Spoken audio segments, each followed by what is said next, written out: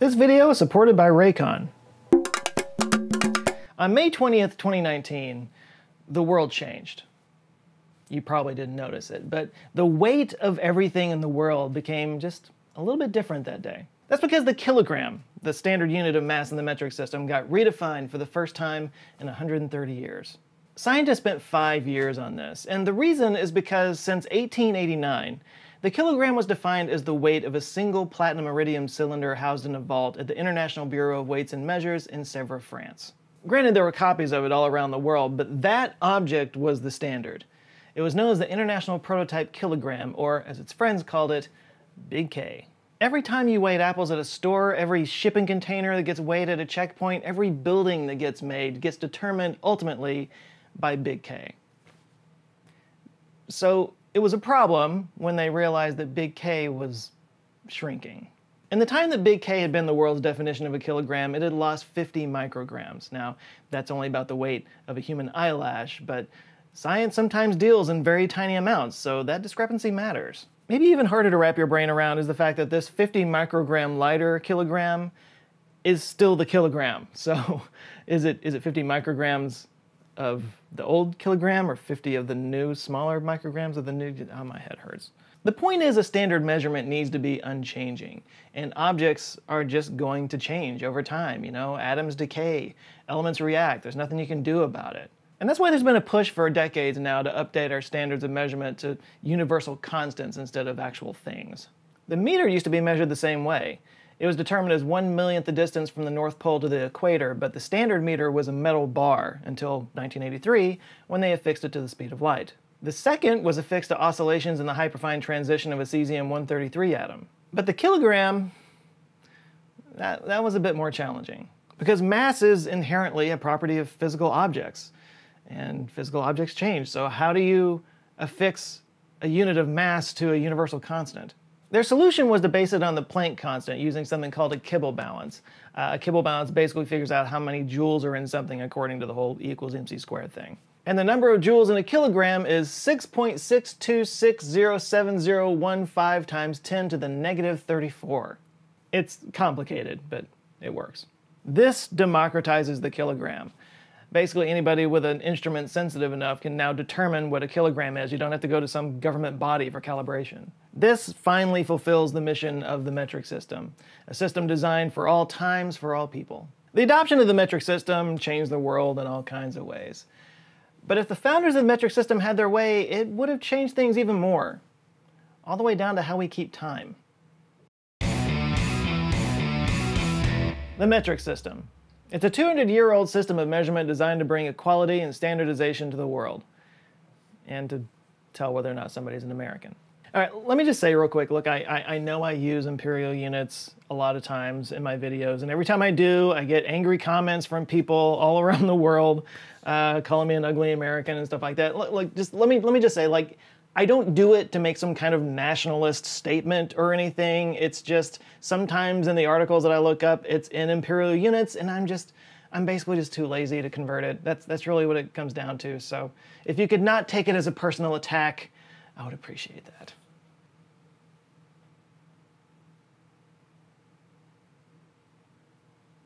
But to make it up to you, today I'm going to talk all about the metric system, which actually got its start way earlier than we think it did.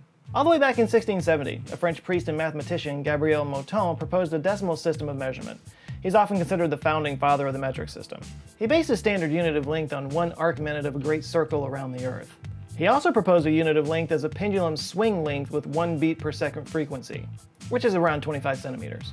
A couple of years earlier, in 1668, an English clergyman by the name of John Wilkins had proposed a system to measure area, length, mass, and volume. For length, he called it the standard, and it was a pendulum's length that had a 1-second half-beat.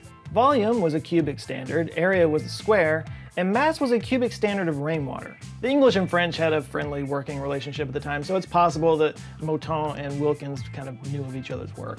For example, Wilkins' ideas included some of the essentials of the original metric system, such as a relationship between volume and length, a relationship between mass and volume, a universal standard for length, and decimal multiplication and division to achieve more units.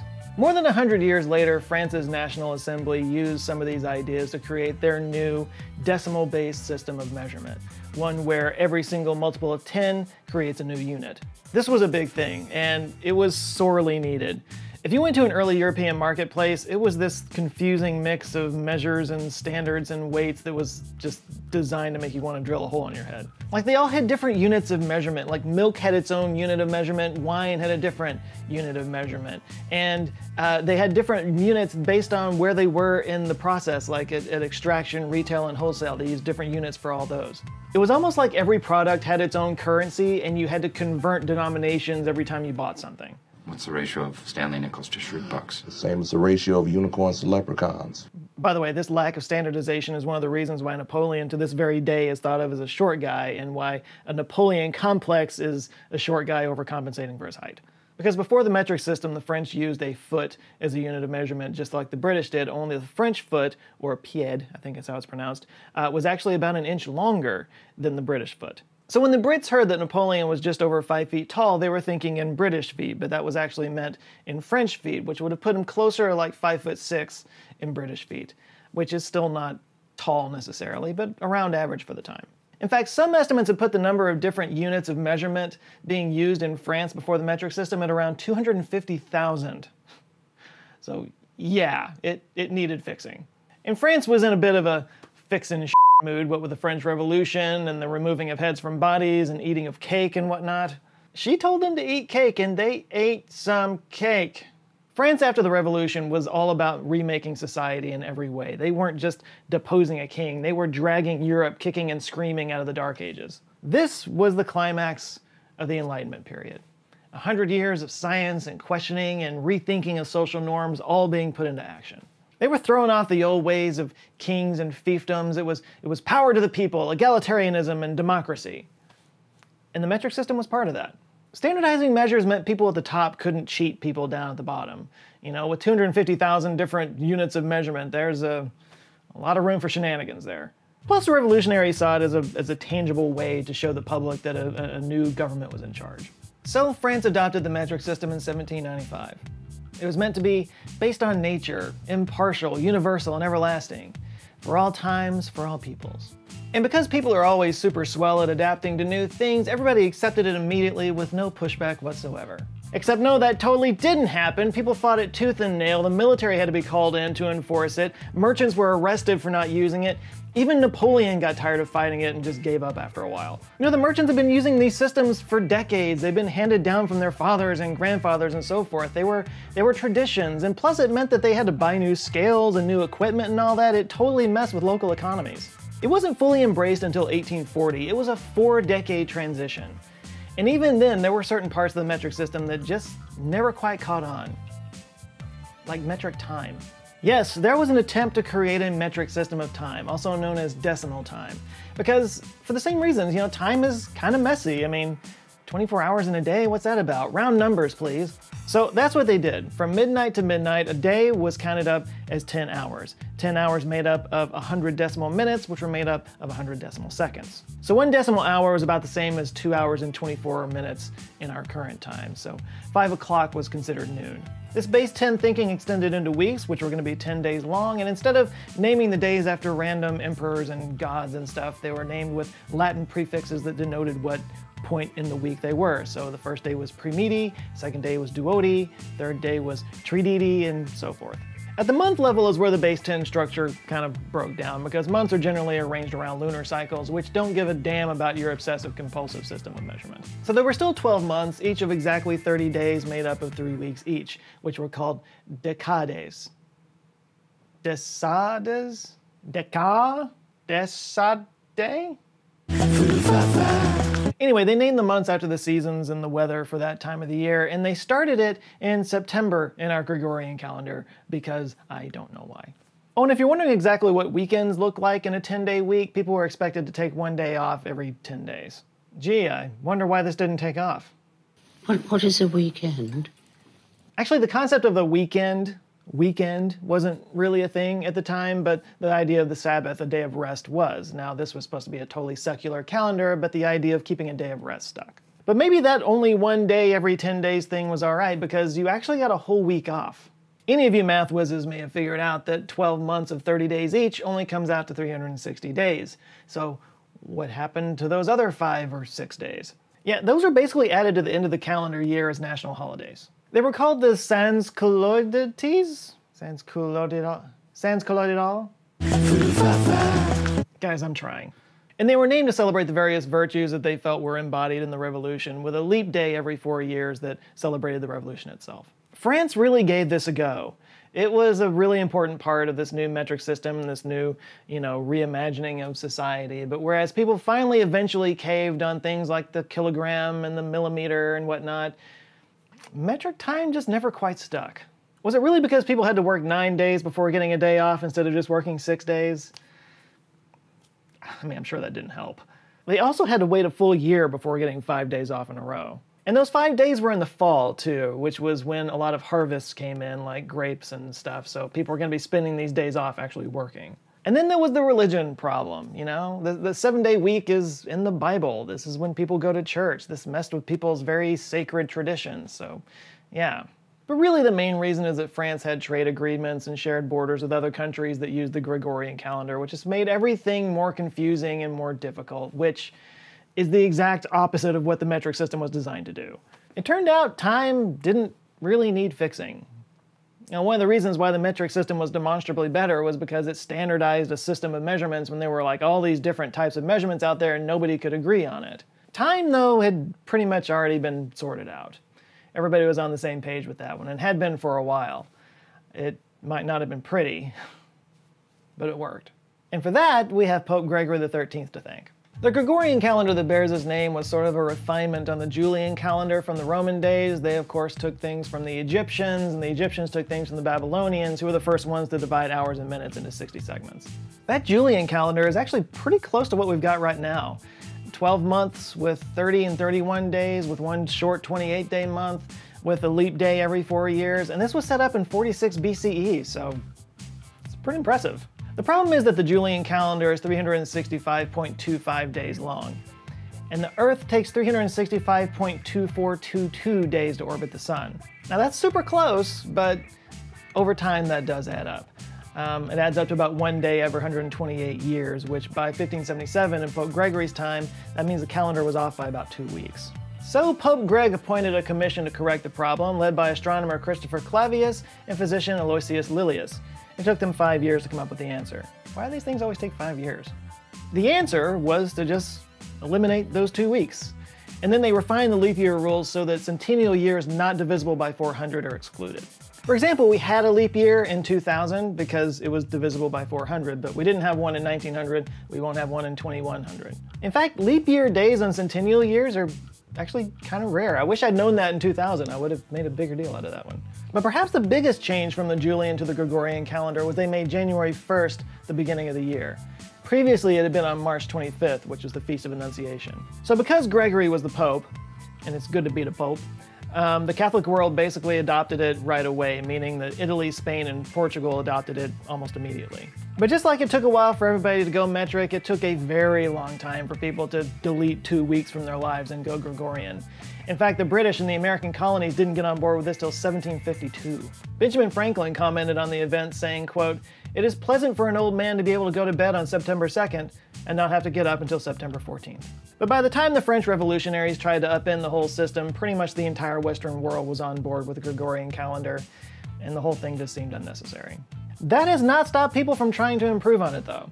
There's the International Fixed Calendar, proposed by British accountant Moses B. Cotsworth in 1902. It divides the year into 13 months of 28 days each, with an additional day tacked on to the end of the year. A new month named Sol would fall between June and July. All months would begin on a Sunday and end on a Saturday. And believe it or not, the Eastman Kodak Company used this calendar from 1928 to 1989, because the founder George Eastman was apparently a fan. Then you have the World Calendar that Elizabeth Achilles promoted in 1930. This calendar is divided into 4 quarters of 91 days each, 31, 30, and 30 days respectively. A leap day is added at the end of the second quarter, and an additional day called World's Day is also tacked on at the end of the year. Much more recently, in the last decade, Stephen H. Hanke and Richard Kahn Henry from Johns Hopkins University came up with the Hanke-Henry permanent calendar. Just like the world calendar, it has 4 quarters and 91 days, but their months go 30, 30, 31, giving it a 364-day year. And they make up for that with a full week they call Extra Week every 5 or 6 years. The main point of this calendar is it's a perennial calendar, meaning dates will always fall on the same day of the week. For example, October 4th would always fall on a Wednesday. But believe it or not, there are some use cases where metric time or decimal time is still used, especially in computation. Unix time counts the number of seconds since January 1st, 1970 in place of a date and time. Microsoft's file name is a 64-bit value that represents the number of 100 nanosecond intervals that have elapsed since January 1st, 1601, Coordinated Universal Time. VAX VMS uses the number of 100 nanoseconds since November 17, 1858, and RISC OS depicts the time in centiseconds since January 1st, 1900. These are all obviously very niche applications, but you could maybe consider them the ghost of metric time. Now there are, of course, other calendar systems based on different cultures and religions around the world that have also stood the test of time. And I think maybe the reason they have stood the test of time is the same reason that metric time didn't really win out over the Gregorian calendar. It's because time is very personal. It's literally our most precious resource. It's something you can never get back once it's gone. And that's not something we generally think about in the hustle and bustle of our lives. We probably should think about it more. But it is there in the measurement of it. You know, as I record this, we're already in March. We're closing out the first quarter of 2021, and I'm already doing that thing where it's like, oh my God, it's already March. Your birthday, your anniversaries, your days sober, your years in a job, all of these things are made tangible by a calendar. These specific important dates, they're not just arbitrary measurements of time, they're mile markers on your life's journey. And that's no small thing. It's hard to just burn that up and start over with something brand new. The discussion of time and the calendars that measure it are just a reminder of how precious time is and what a finite amount of it we all have, and how we should make the most of it. And one good way of spending your time is listening to music. And if you want to get the most out of your music, you might want to check out today's sponsor, Raycon Earbuds. Longtime viewers have heard me talk about Raycon Earbuds, but yes, these are the actual earbuds that I use. And they've got the earwax on it to prove it. I've got the black ones, but they come in a variety of colors and patterns. There's a variety of fit options, and of course they're wireless, so no cords to yank out of the ears, which makes them perfect for getting out, enjoying a good walk, being active, and just having a less sucky day. And they give you 6 hours on a charge, so you can do all those things uninterrupted. And apparently they're endorsed by musicians from Snoop Dogg to Melissa Etheridge. They fit snug, I can do this, I can run around, they stay put. It's good stuff. So if you'd like to try them out for yourself, you can get a 15% off discount if you go to buyraycon.com/joescott, and there's a 45-day free return policy, so there's nothing to lose. But I wear these all the time. I wore them just this morning when I went out for a run. I can highly recommend them. I do like these. So if you were looking for new earbuds, if you're in the market for them, I can definitely recommend them. And I like how they just snap into the little thing, and you can just do that. All right, big thanks to Raycon for supporting this video, and a huge shout out to the supporters on the YouTube memberships as well as the Patreon people. But today I'm going to shout out some new members who have joined on YouTube. We've got, here's a good one, Zolt Miliahafi, Robert Courtwright, Elizabeth Wagner, Mona Hayford, Duzan Mudrinik, who I also saw in Patreon, so thanks a lot, man. Paul Mulcahy, Ray Flynn, Rand Blackhawk, Ronnie Smith, Cher, Lewis, Richard Reynolds, Joshua Clark, Clyde M56, and Robert Slaughter. Awesome name. Thank you guys for supporting. If you would like to join them, just hit the little join button down below that gives you a membership to the channel. You get early access to videos and exclusive live streams. So go join the crowd, and you also get a little thing next to your name. If you look down in the comments, people have little icons next to their name. They're members, so they stand out. By the way, t-shirts are available at the store at answerswithjoe.com/store. This is actually a new one that I haven't worn before. It's like we're going to the moon. Moon's hugging the rocket. It's kind of cute. There's all kinds of fun, nerdy and science-based t-shirts over there. Fun to wear. They look good. I like them. So go check them out. answerswithjoe.com/store. Please do like and share this video if you liked it, and if this is your first time here, Google thinks you might like this one, so you might want to check that out. There's probably some others that are being recommended down there that have my little face on them, and I encourage you to watch those, and if you do like them, please do go ahead and subscribe. I come back with videos every Monday. And I can say the word subscribe, I promise. All right, that's it for now. You guys go out there, have an eye-opening rest of the week, stay safe, and I'll see you next Monday. Love you guys. Take care.